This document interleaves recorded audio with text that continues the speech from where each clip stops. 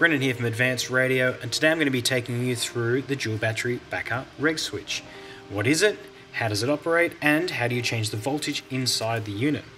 Now, when you get it out of the packet, you'll notice it's got 2 battery inputs and 2 battery outputs. They're all XT30s. It also has a switch port and an LED port. Now, the switch and LED, depending on the option that you pick when you purchase it, may look like something like this, or it may be a combined unit like one of our push button switches there. They will both work with the Reg Switch.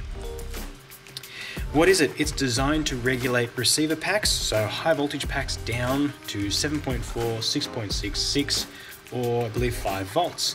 And the way the regulator works is it's a set and forget regulator. You set it once and you're good to go.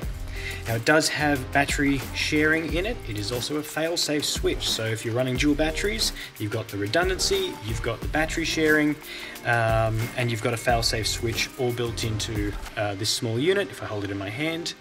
And it's also got the regulation in it. So this is great for running either a single or dual receiver setup, and it will run with any receiver or any power distribution unit if you want to use it that way too. I've got a Futaba receiver here, and I've got a Spectrum receiver here, just to show that it will work with those sort of receivers. Or if you want, you can use it with something like a Smoothflight 10. Or if you really wanted to, you could use it with one of our new Smoothflight 20 Pros. Okay, so how do you set the regulation? Very, very easy to do. What you do is you flip it over, and you'll see there's 2 little screws there. You'll need a 1.5mm driver, and we just unscrew those.